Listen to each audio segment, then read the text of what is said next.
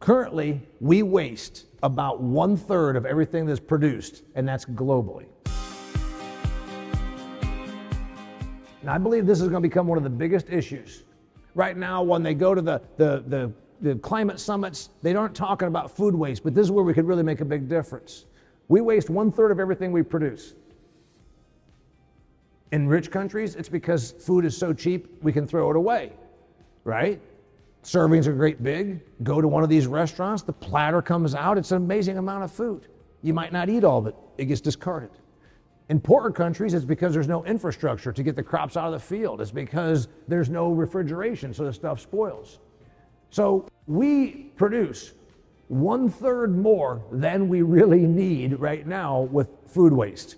In other words, we grow enough food to feed everybody. It's a matter of economics, infrastructure, and distribution. This is something that's going to be, I think, a bigger issue moving forward, and it wouldn't hurt agriculture to hop on this issue. When we're being attacked about the amount of water we use in California's dairies, or the amount of methane that we produce, or the amount of diesel that we burn, maybe we should go right to food waste and say, yes, but consumer, this is on you. All we're doing is producing the food. It's not us that's wasting it.